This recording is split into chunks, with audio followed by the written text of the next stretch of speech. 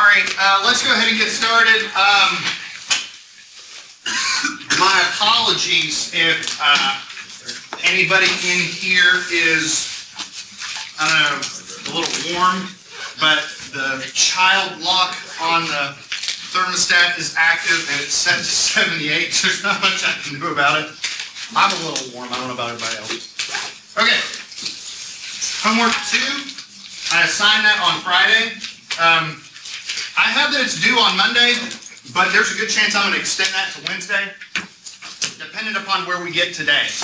Because there's a lot of stuff on that assignment, and I'm not sure that we're going to get there, especially given the fact that I'm not going to be here on Wednesday.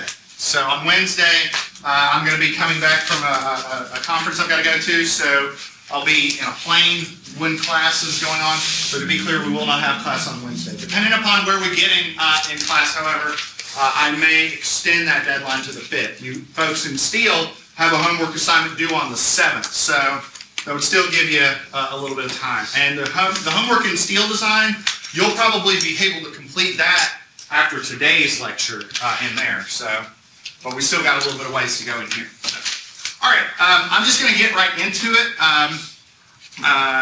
with concrete. So let's sort of take stock for a second of where we're at and where we're headed. So right now, for the past little bit, we've been looking at concrete beam behavior, just flexural behavior. Take a concrete beam, bend it. How does it respond as the load gets bigger and bigger and bigger? So the first stage of concrete behavior is its behavior when it is uncracked.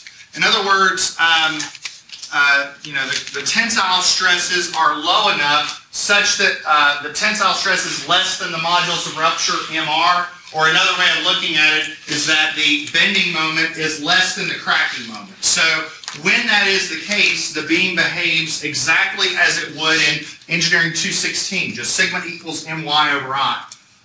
And that's fine until you reach the cracking moment. Now remember, what is the cracking moment? The cracking moment is just sigma equals my over I, setting your sigma equal to the modulus of rupture and solving for m. What is the moment required to hit a stress of Fr? That's it. So the cracking moment is Fr times Ig over Yt. Ig is your gross moment of inertia, and Y sub t is your distance from the centroid to the extreme tension fiber. So if it's in positive bending, that's the very, very, very, very, very, very bottom of the section. Okay. Now what we did last time is we looked at a really, really basic beam, just a rectangular cross section, and we asked ourselves how much moment is required to cause this beam to crack. And so for this particular problem, it was subjected to a bending moment of 25 foot kips, and when we did the math, we found out that the cracking moment was something like 25.6 foot kips. So it was right there on the edge of cracking. And when we did the stress evaluation, our modulus of rupture was something like 474 psi, and our bending stress was 463. So again, pretty close, but not quite there.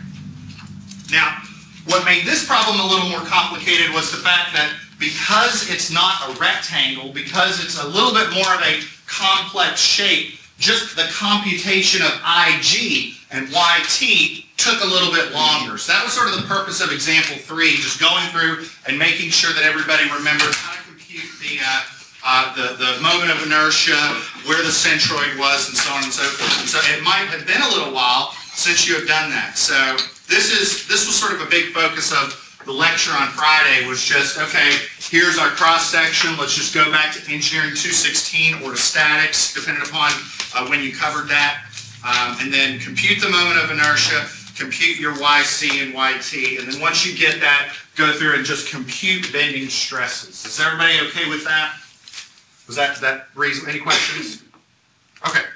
Now, I just want to make sure that we are continuing on this path of cracking and making sure that we understand when a beam will crack, when it won't crack, so on and so forth. So example 3 was all about uncracked behavior, and I've got a little bit more to it. So here's the continuation of that example, just to make sure that we're all on the same page.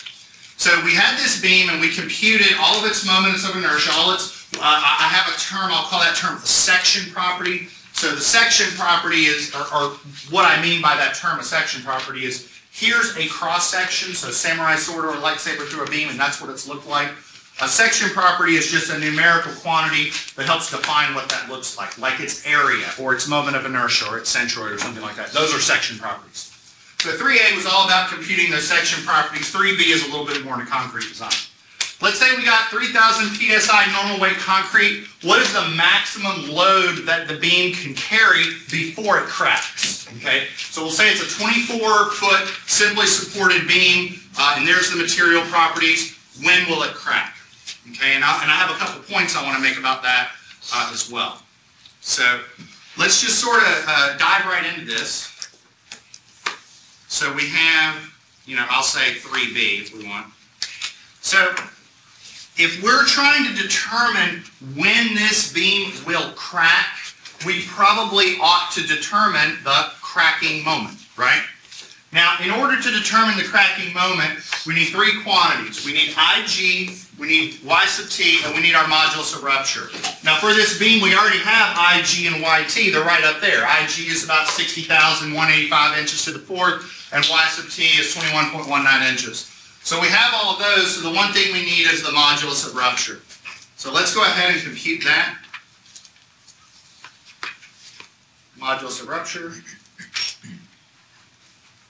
So we have FC prime, which was given to us as 3 KSI, or 3,000 PSI, however you'd like to write that. Now lambda. Remember, lambda is a factor accounting for lightweight aggregate. Now we're dealing with normal weight concrete on this problem, so lambda is going to be what? 1. All right, so if lambda is 1 and FC prime is 3 KSI,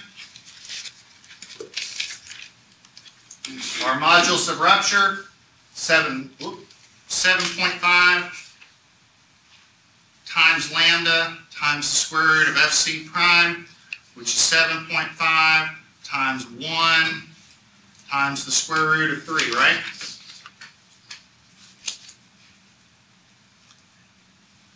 No, you could say it louder. Say it louder. 3,000. Remember, you put in PSI, you get out PSI. So don't mess that up. And the best way of not messing it up is write the little p, write the little s, write the little I, put the dot on the I. Make sure that you write out your units. Okay? So 7.5 times 1 times 3,000 PSI is what?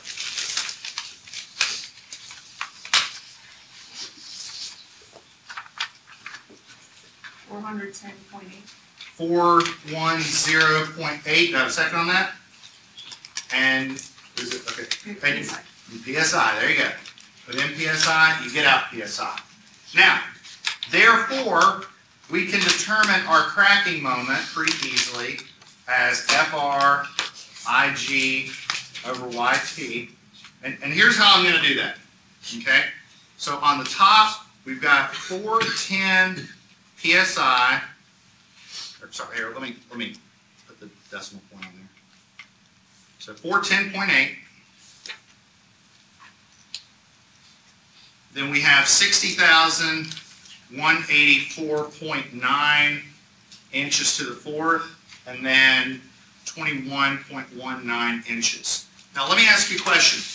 This is a moment, and if I compute this, we've done this before already, if we compute this moment, what are the units going to be? Well, we've got inches and pounds, right? It's going to be in inch pounds. Now, what do we want the units to be in? Foot kips. Now, what was our shortcut? 12,000. Okay, so what I'm going to do, and the way I'll write this, is I'm going to multiply this by a fraction, and that fraction is going to be 1 foot kip is equivalent to 12,000 inch pounds. Okay?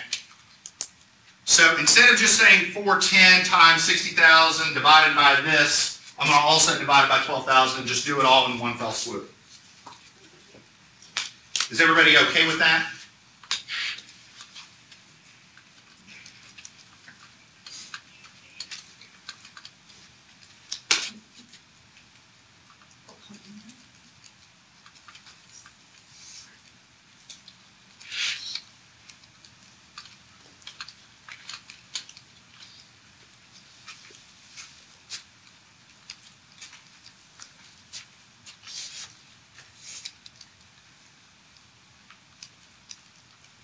Everybody have a number for me? We'll say 2 decimal places. Keep it simple.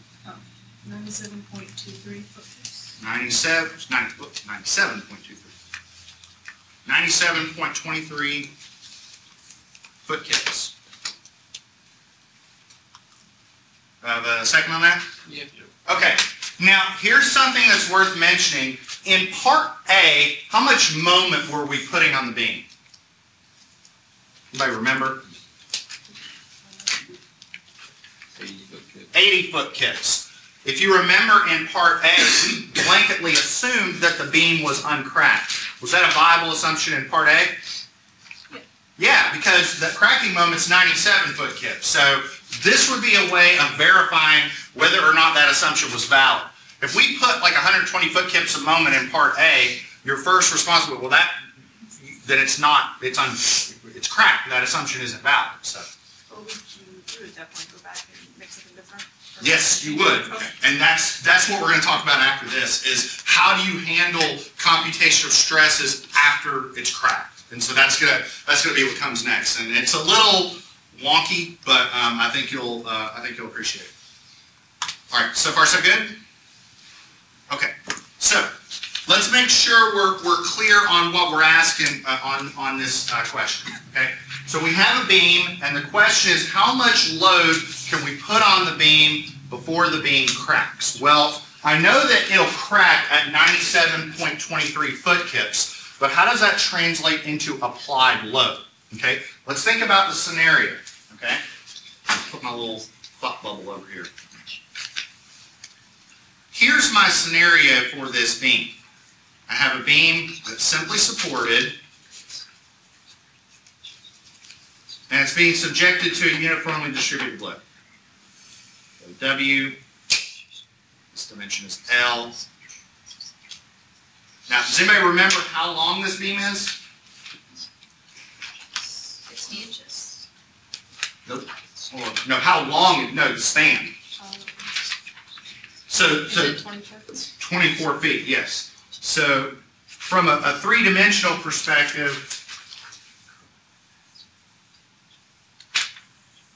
this is 60 inches right here, but that's the dimension that we're talking about, is this, I guess, what is it, that.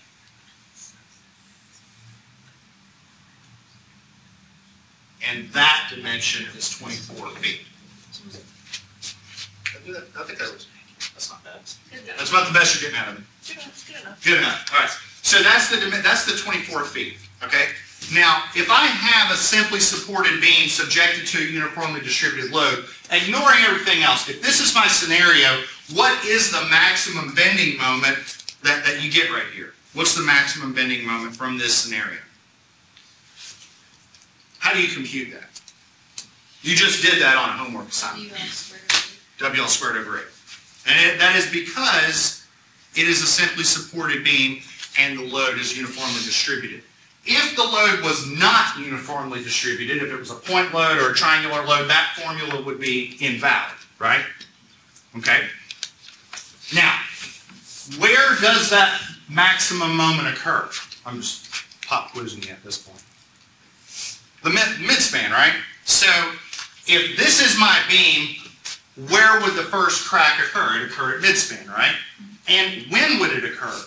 It would occur when this moment equals that, right? So how about this? I know that if the cracking moment is 97.23 foot kips, and I know that the span length is 24 feet, then wouldn't the load that causes cracking equal this? Just solve for the load, right? Make sense? So,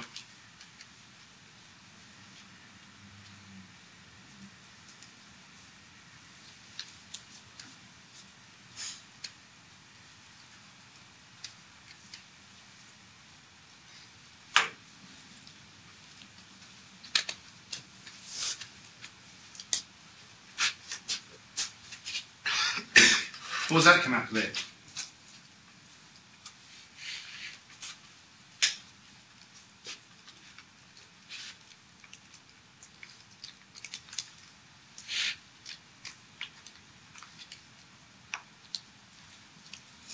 $1.35. 1.35. Do I have a second on that? Now, what are the units? Let's think about this. It's a uniformly distributed load. So when you had a distributed load in structural analysis like this, what would the units be? Pounds per foot or kip per foot, because we're dealing in kips. Oh, Okay. I like saying pounds.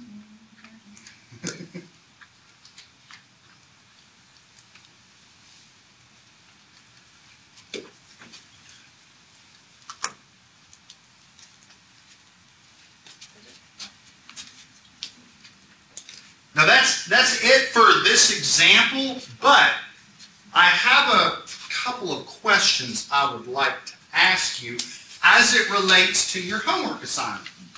Let me ask a question. This beam will crack when it is if it's 24 foot long and simply supported, this beam will crack when it is subjected to 1.35 kips per foot. My question to you is this. If this beam was sitting right in front of me, could I put 1.35 kips per foot on it? Or is there something else already on it? In other words, is there a load that's already on the beam? Like it's self-weight? It's self-weight. So let me ask you like this. Could I put 1.35 kips per foot, or would it be 1.35 kips per foot minus its self-weight before it cracks? In other words, this beam already has what?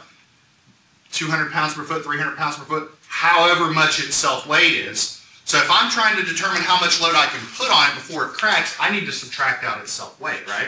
Mm-hmm. Now, how do I determine its self-weight? Minus 1.2 times its self-weight. 1.2? No, we're not factoring right now. It's not the factor. We're not worrying about factoring on this assignment yet. We'll worry about load factoring later. But how do I compute this beam's self-weight? There's a formula. I showed you a while back. Oh.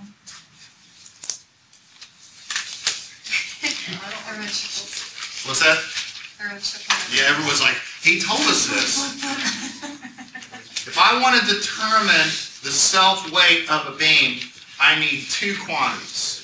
it's unit weight. The unit weight of the concrete times the area. Boom. Now, do we have the area computed for this section? Yes. What is it? 624. 624 what?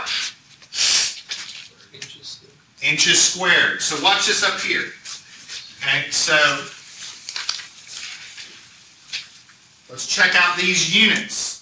Okay, so the gross area is 624 square inches. Okay, now what's the unit weight of the concrete going to be? Let's assume it's normal weight reinforced concrete. 150. 150 what?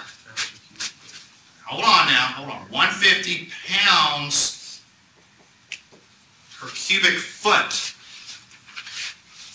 Hold on now. We got pounds per cubic foot, we have square inches. So if I want to determine the self-weight, it would be 150 pounds per cubic foot times 624 square inches. There's a problem with that, right? In other words, what I ought to do is convert that square inches into square feet. Now, how do you convert square inches into square feet? Divide by 144, because 1 square foot is 144 square inches. So what does that come out to be? I'm just curious.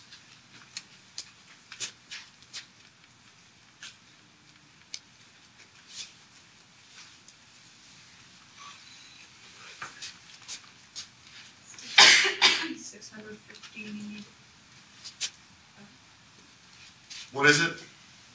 650 pounds. 650 pounds per foot. Do I have a second on that? Yeah. Okay. Or 0.65 kips per foot. Is everybody okay with that? So, the question I asked earlier was, can I put 1.35 kips per foot on top of it and that'll be the moment it causes cracking? No. It's this minus the load that's already on it. In other words, a beam already has 0.65 kips per foot on it before you even do anything with it. So what's the difference there? 0.7? Did I do that right? Okay, so that 0.7, the term that we use for that is what would be the superimposed load. In other words, it already has 0.65 kips per foot. We would need an additional 0.7 kips per foot on top of it before the beam cracks. Does that make sense? So that's if you ever hear the term superimpose, that's just on top of what's already there. Does that sound good? So in other words, if I have that beam and I put 0.7 kips per foot, that is the moment that it'll crack. Any questions? Now here's the thing. 0.7, that would be the load that causes cracking. But I promise you that that is not the maximum load that a concrete beam can experience. Concrete beams can withstand loads far above and beyond their cracking moment. And when you exceed the cracking moment, you get into stage 2 behavior. Okay? The reason why concrete beams can withstand loads far beyond their cracking moment is because of the steel that you put in there. That's the whole point for the reinforcement, is to arrest those cracks. Once the concrete in tension cracks, the steel takes over. Okay? So you have another region of behavior. So the second stage of behavior which I'm referring to as the crack behavior, is any time the applied moment is larger than the cracking moment. And this will continue pretty much, or at least pretty close, until you reach what's called the nominal moment capacity, or in other words, the absolute maximum moment that the beam can withstand before it's gone. Okay? And so that stage 3 is when the beam reaches MN, its nominal moment capacity. We'll talk about that later. Now, in stage 2 behavior, the concrete that is in tension has cracked. Okay, so I've got a little image over here, but I kind of want to draw it again just to sort of explain what's going on. So here's my beam. Here's the steel reinforcement inside, and I'm taking that beam and I'm bending it. Okay, and it bends, it bends, it bends, everything's going fine until I crack the concrete. When I crack the concrete, what that means is everything that's in tension is separated. It's no longer resisting load. Here was the beam before, and it's literally been separated. Everything, what I would say below the neutral axis, is experiencing tension. Everything above the neutral axis is experiencing compression, right? So what I'm basically saying is once you exceed the cracking moment, the beam basically turns into this. We have this concrete above the neutral axis that's doing just fine. It's in compression, nothing wrong with that. As for everything below the axis, or below the neutral axis, the only thing that's below the neutral axis that's worth considering is the steel. All that concrete that's in tension is gone. In other words, it's cracked, it's literally separated. So here's your cross section, that and that. So far so good? So there's no concrete in tension at this point. It's all gone, or it's cracked in half. Okay? Now, here's where things get a little interesting. There's 2 things that we have to figure out. The first is what that distance is, because it's not half that. Okay? It's not half of that because the section has changed. I'm not looking at just a rectangular beam now. I'm looking at a beam and some steel. So where the centroid is has now changed to make sure that we've achieved equilibrium. And we'll talk about how we compute that here in a little bit. But just to show you, just to be clear, the location of the centroid here and the location of the centroid here are not the same spot. And so that's just something to keep in mind. But what gets a little funkier is what happens here. Okay? Now, Up until now, we've just been sort of banking on using this formula. I mean, that's the formula we've been using, just sigma equals my over I. It's the fundamental bending stress equation that every structural engineer knows from day one. And it's fine, there's nothing wrong with it. Except there is one little issue, okay? When you learn about this formula and you start to derive it, you start to use it, just not only in Engineering 216, but in here and in steel design and in any course where you're designing some sort of system subjected to loads, you sort of make an assumption at the beginning that doesn't really become important until situations like now. One of the assumptions that you make in the beginning is that when you use sigma equals my over I, you assume that the beam is made of a single material. In other words, the beam is all wood, or it's all aluminum, or it's all steel, or it's all concrete, okay? And it's that assumption that makes the math a little easier to do and the formula a little easier to derive. Because that's the thing, we usually, when we're deriving expressions in engineering applications, we usually try and keep it as simple as possible, okay? The problem is that we're not dealing with a situation like that right now. This is not a beam of a single material. This is a beam of two materials, because that's concrete and that's steel, okay? Now, remember, we call the area of steel A sub S. So A sub S is the total area of all that steel. And I've got 3 bars here, but it could be 27 bars. It doesn't really matter. I would love to be able to use this formula because it's my bread and butter equation. But I cannot use that formula for this beam like this. I can't do it because that's a beam of 2 materials. So what am I going to do? I'm going to take this and I'm going to transform it into a beam of 1 material. And the way that I'm going to do that is I'm going to take this area of steel and I'm going to transform it into an equivalent lump of concrete. Now what do I mean by equivalent lump of concrete? I mean a lump of concrete that has an equivalent property. And the property that I'm talking about right now is its area. Now, here's the thing. Steel is a material that is much more stiff than concrete. It's much stiffer. So much so that if you're talking about traditional steel versus traditional concrete property, let's talk about regular old 4 KSI normal weight concrete. Steel is about 8 times stiffer than concrete. Okay? So if you want to replace steel with an equivalent lump of concrete, the idea is that that lump of concrete would have 8 times the area. Okay? That's the idea, is that it would have 8 times the area.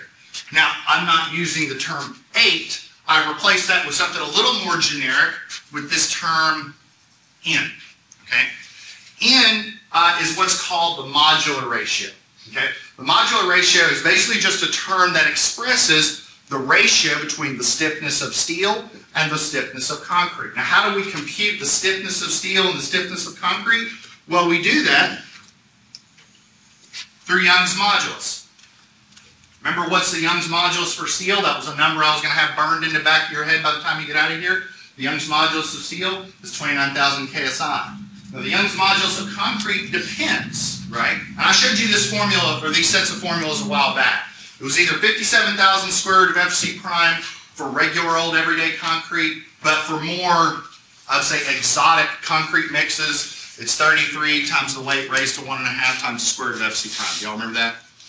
So, it was a few slides back, let me see. It was like in the material properties section.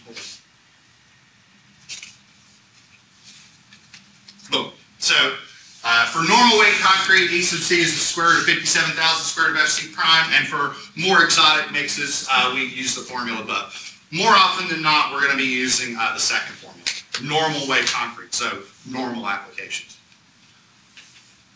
So what we're going to do is we're going to look at this beam, and we're going to ask ourselves, what are the bending stresses computed using the transformed area method? So I've got a concrete strength of 3,000 PSI, and I have an applied bending moment of 70 foot kicks. Now, we'll probably really quickly breeze through the cracking moment computation, but what you're going to see is that the cracking moment on this beam is something like 27 foot kips, and it's being subjected to 70 foot kips. So it's well above and beyond the moment required to crack it.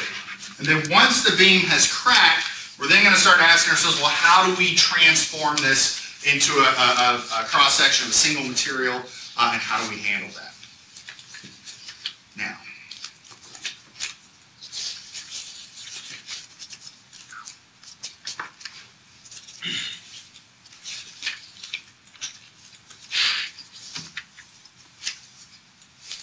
all right, so we're going to go through the cracking stuff pretty quickly. So FC prime, 3 KSI, which is 3,000 PSI. The lambda on this problem, this is normal weight concrete, so we're going to take that to be 1, and it's being subjected to 70 foot kips. Now, like I said, I'm going to do the cracking moment stuff pretty quickly, just because I think we've done that enough by now that it's pretty rote at this point. So FR is 7.5 times lambda times the square root of FC prime. So 7.5 times 1 times the square root of, remember, put in PSI, get out PSI. Now, we literally just did this exact calculation on the previous problem. For 3,000 PSI normal weight concrete, we computed F sub R as 410.8 PSI. We literally just did that. So I think that's pretty easy. Now, this is a rectangular beam, so we don't have to go through some exotic, tabular computation for the moment of inertia. It's a rectangle. The moment of inertia for the gross section is BH cubed over 12. So 12 inches times 20 inches cubed over 12. So tell me what that, I'm going to have you do that for me. Tell me what that comes out to. 8,000. 8,000 what? Oh, just inches to the fourth. Yep. Inches to the fourth. Awesome. Do I have a second on that? Yeah, 12's cancel, so 20 cubed. That's 8,000. Now, one thing that we've sort of glossed over, but is kind of important now, I sub g is the gross moment of inertia. What that number is a numerical representation of how stiff that shape is flexurally. Okay? What I mean by that is what we're going to do here in a little bit is we're going to compute a new moment of inertia for the section once it has cracked. Okay? Now, I'm curious, if the section has cracked, should the cracked moment of inertia be higher than this or lower than this? I'm asking you. It should be lower. That's exactly right. It's 100% correct. Whenever you compute a cracked moment of inertia, it should be lower than the gross moment of inertia because you're going from an intact beam to a cracked beam. Okay? So I'm telling you that because if you're on an exam or on homework and you're computing a cracked moment of inertia and you get an answer that's like 12,000, you did something wrong. Okay? That's why I'm telling you that. Does that make sense? Okay. All right. I was really about to use this on the screen. I came close, but it didn't happen. So Y sub t, that's the distance from the centroid to the extreme tensile fiber, and for this beam, that's going to be what?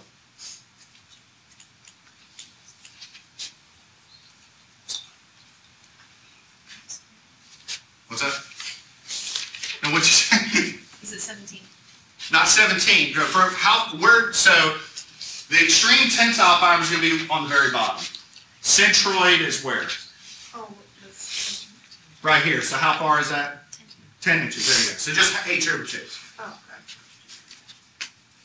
okay. And that is because it is a rectangle. If it's a T-beam or something weird, you got to go through the math to do that. So therefore, the cracking moment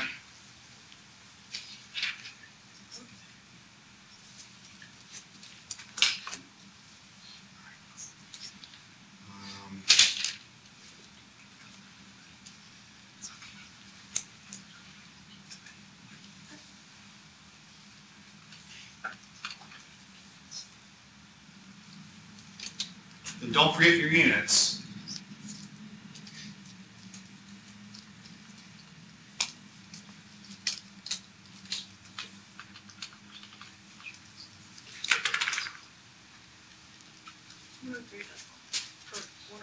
We'll say 2. Although it really won't matter for what we're talking about here.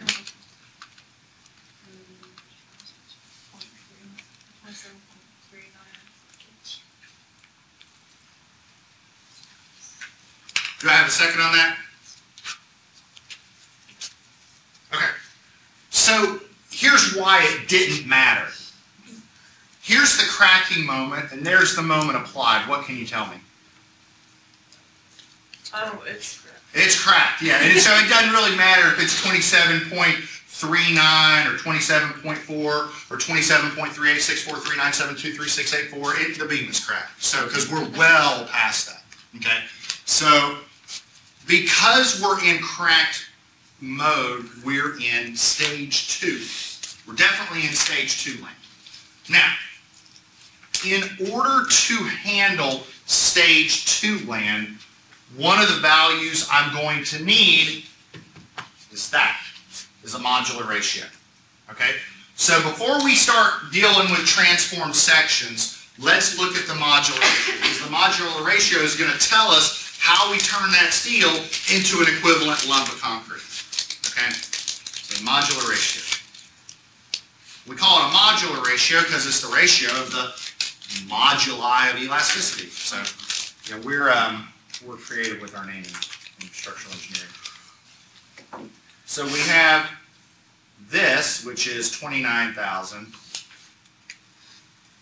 Then we have this, which is 57,000 square root of FC prime.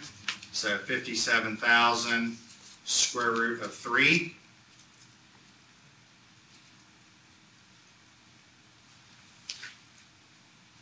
Waiting for somebody to tell me I'm wrong. There you go. Oh.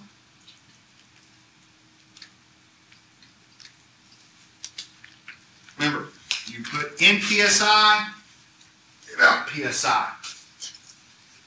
So this is going to be a big number. Just don't worry. It's going to be big.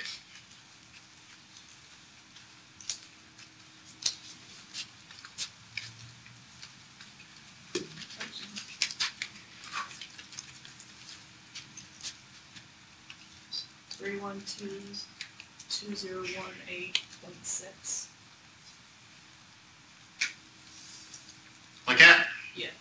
All right, and now what are the units? You put in PSI, you get out PSI. Now, this is in KSI, this is in PSI. How do you go from PSI to KSI? What's that? Divide by 1,000. Now, if I divide by 1,000, all I'm doing is taking this and going 1, 2, 3. And so for what we're about to do, I'm just going to call this 3122 KSI. That is close enough for government work. And you're going to see why here in a second. Now, remember how I said that steel was much stiffer than concrete? For this batch of concrete, how much stiffer? Like, what's the ratio? 6 times fast, 6 times stiffer, 12 times stiffer? How would you determine that? Just divide them, exactly. And so, one thing about modular ratio values, it doesn't matter what we're talking about, they're usually taken to be larger than 1, because it's the stiffer material divided by, I guess, the weaker material. I don't like to use the term strength and weakness here, but maybe stiffer versus flexible. Maybe that's better. So, not in. So, ES, EC,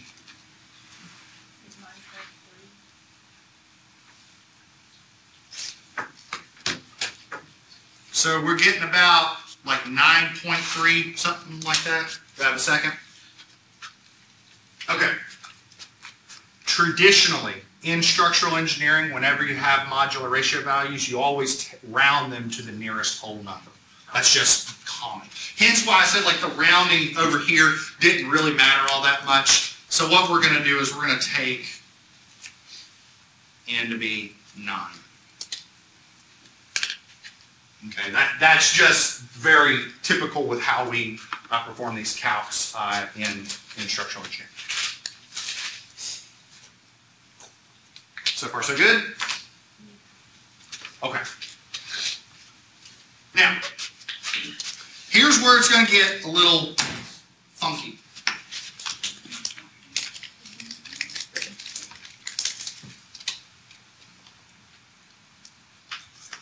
Okay. Now, we've got a transformed section that we've got to do.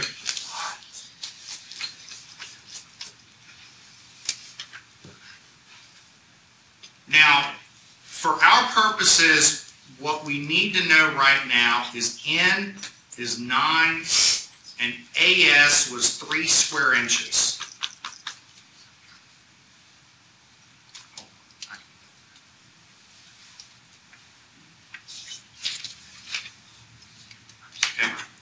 Because this problem had 3 number knots. Okay? Now,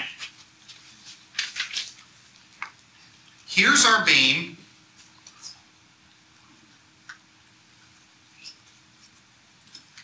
Now, remember, this dimension was 12 inches. We had steel here. This was AS. And this dimension was 17 inches. Notice how the overall height of the beam, what was the overall height? 20? Yeah, I don't care about that right now, because it's not going to matter. Okay? Because the overall height of the, really the only thing I care about right now is the distance from the top of the beam to where the steel is. Remember, everything on the bottom of the beam is cracked. So I don't really care how tall the beam is, because it doesn't really matter anyways. Now what we're going to do is we're going to transform this into the following beam on the right. So I've got everything up top. So maybe we'll do this. And so this dimension here, we're going to call this X. Okay? That's X. I don't know what X is right now. We're going to figure that out. This is still 12 inches. Alright? Now, that lump of steel, I'm going to turn that steel into an equivalent lump of concrete. So if over here it's A sub S, over here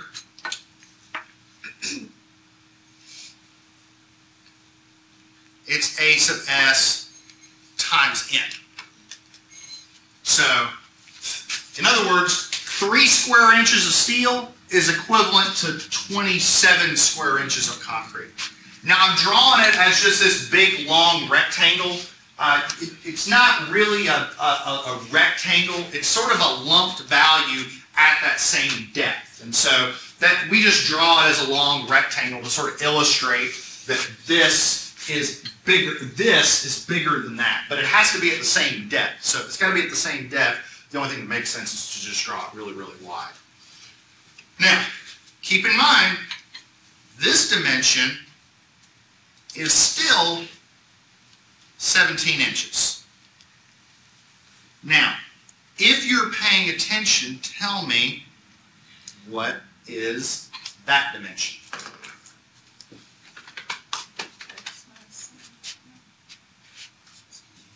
(17 minus x). Not x minus 17, 17 minus x. Remember, 17 is the bigger dimension minus the x. It's easy to get this stuff a little backwards, especially when we start looking at doubly reinforced sections later.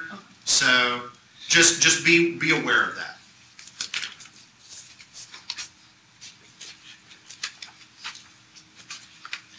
Everybody good? Okay. Now,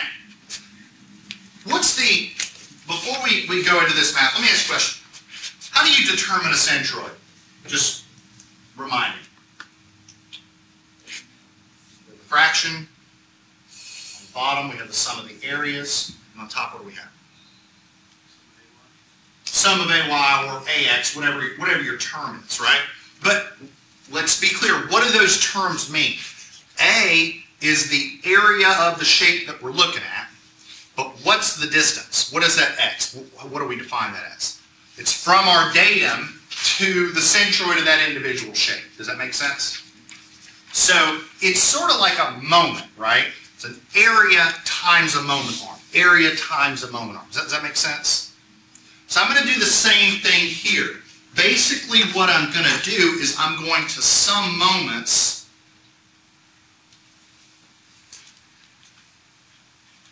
about the neutral axis. And the neutral axis just being this blue line here. In other words, where that centroid is. And the reason I'm doing that is because the one thing I don't know about that cross-section is what's X? What is that distance? Now, I'm also, because everything's in inches, I'm going to just say all units are inches, and I'm going to forego writing these tick marks all over the place. But you'll see. We'll see what we do. The idea is that by summing moments, what we're saying is that all of the moment contribution above the neutral axis equals the moment contribution below the neutral axis. So let's look above the neutral axis. What is the area of that shape above the neutral axis? 12x. So 12x. Now let me ask you this. How far is it from the neutral axis to the centroid of that shape? 8.5. No. This is 7. I'm not. Okay, that's a great question. If it was 8.5, then we would know what x is. Oh, we yeah. don't know what x is. Right. So symbolically, from the neutral axis to that centroid, what is it? X over 2, right? Because that's from there to the center of that rectangle. Because remember, this is the centroid right here of that rectangle right there. And from there to there, that's x over 2. So that's x over 2 here. And that equals the moment contribution below the neutral axis. Now, what is the area of the shape below the neutral axis? Isn't it just that equivalent area, which is- That's exactly right. What is that? Say it. Who said that? I heard somebody say it. 27. 27. It's just 27 because, remember, 3 square inches of steel equivalent to 27 square inches of concrete. So this is 27. Now, how far is it from the centroid to the center of that line? We're going to have to stop it Is here. that the 17 minus x? 17 minus x. Does that make sense? So here's what happens. We break into algebra land. On the left side, we have 12x times x over 2. So that's 6x squared. On the right, remember we got to multiply that out. 27 times 17 is 459 minus 27 times x is 27x. Bring everything all over onto the left.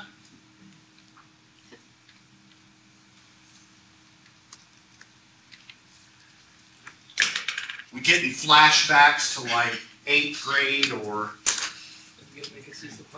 Yes, I am going to make you use the quadratic formula.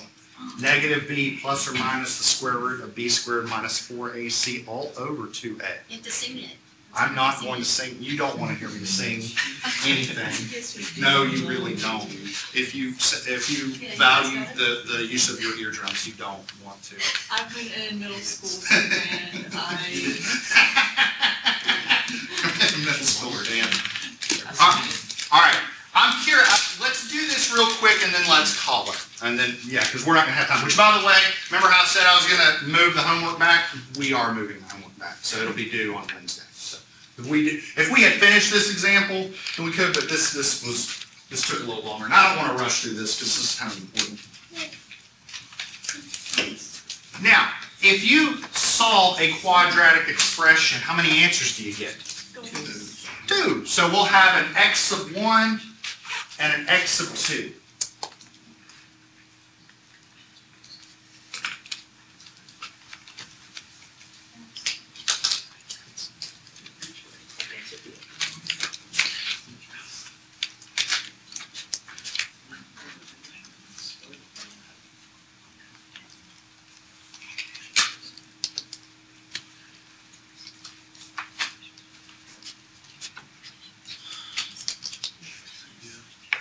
You're like, it's like we're in college. We passed all this.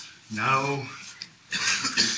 So if you ever wondered, like when you're in 8th grade, who is ever going to use this quadratic formula stuff? Finally, it has a real use. I was saying, I'm glad I'm actually using this for real stuff. This is for real stuff.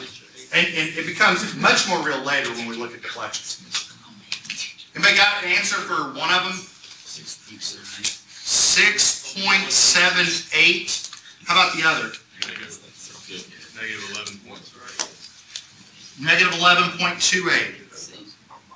Do I have seconds on these? Yeah. Okay, now here's the thing. Whenever you do this type of problem in concrete design, you're usually going to get one positive answer and one negative answer. The negative answer would indicate that the centroid of this beam is above the beam. That doesn't make sense, right? So one of these answers will always be invalid. So the centroid is 6.78 inches. When we come back on Friday, we're going to continue this to determine that. And when we determine that, what we'll find is that it is far less than this. This is 8,000. I will go ahead and tell you this is like 4,070. So it's almost half as stiff. Once it cracks, the stiffness reduces in half, which would make sense. So, sound good? All right.